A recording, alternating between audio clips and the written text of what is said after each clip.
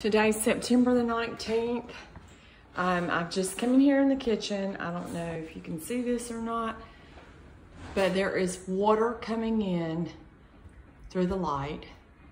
It is coming in from the Pella doors that have been installed on the 3rd floor directly above this area. It is leaking all onto the wooden floors.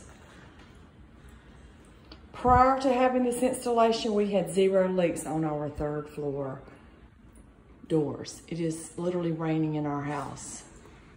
It's coming in through this area here that's used for the lighting from the 3rd floor.